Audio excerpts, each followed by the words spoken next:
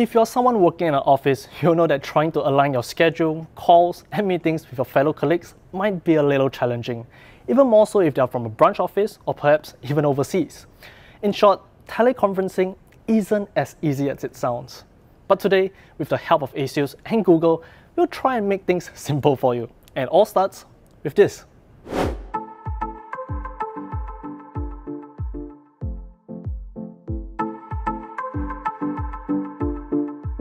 With the Google Meet hardware kit from ASUS, you do get quite a few things. First and foremost, you get the system itself, which is powered by an Intel Core i7-8550U, 4GB of RAM and 128GB SSD. Next, you do also get a camera, and it's a pretty special one at that, with a 150 degrees ultra-wide angle lens. And it also features a 4K sensor, which allows you to do lossless digital zoom.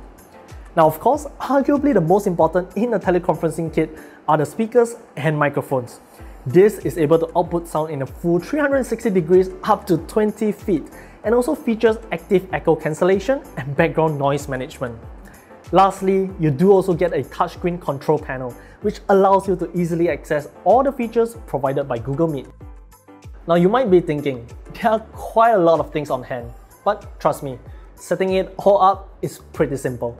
To start off, place your system in an easy to reach location and near a main display you would want to use.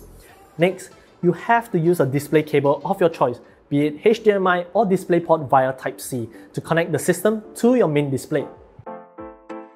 Once you have that done, plug in all the relevant accessories to the USB ports on the rear and the AC power for the system itself. For now, we have a total of 3 items: the camera, the speaker mic, and the touch control panel. Everything is provided, so grab those cables and connect all your devices to the system.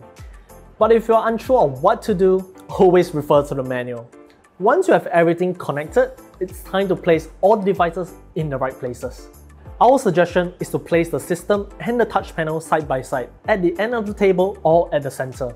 As for the camera, it would be ideal if you can clip it at the top of the main display. But be warned, the included cable isn't that long, so you might need an extension.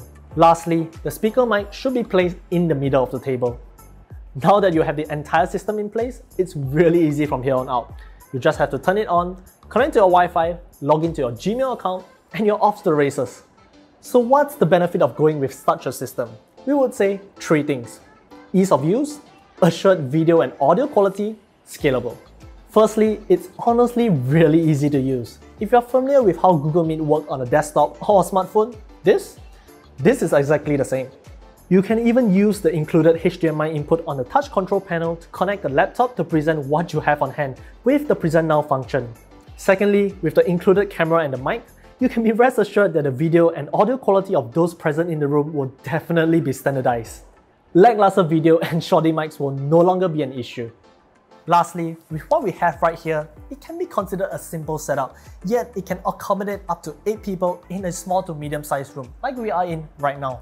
But if you want to go bigger, that's actually pretty simple to do.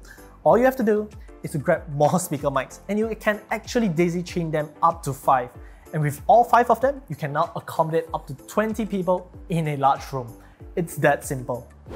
So that was the Google Meet hardware kit from ASUS. Honestly speaking, if you're looking to simplify all your teleconferencing needs within a single package, this is something worth checking out.